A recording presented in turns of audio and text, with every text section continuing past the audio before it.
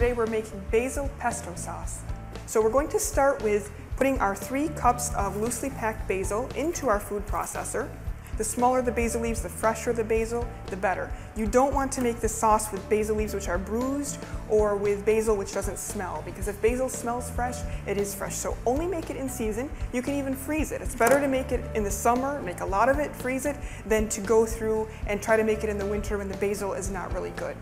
So we're going to add to our basil a cup of olive oil, and then we're going to add our 2 garlic cloves that have been chopped, and then a 1/4 cup of pine nuts.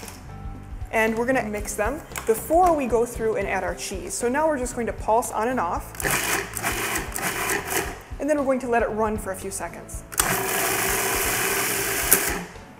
Now we can turn it off and we'll just let our oil come down to the bottom. Pesto sauce is never supposed to be cooked. It really destroys the flavor of the basil and all of those great raw ingredients in there. So keep that in mind. So now we're going to add in both kinds of our cheeses. That was the Parmigiano, and this is the Romano. So now we're going to turn it on again. And that's it. That's our homemade fresh basil pesto sauce. And this is what the finished product looks like. Enjoy.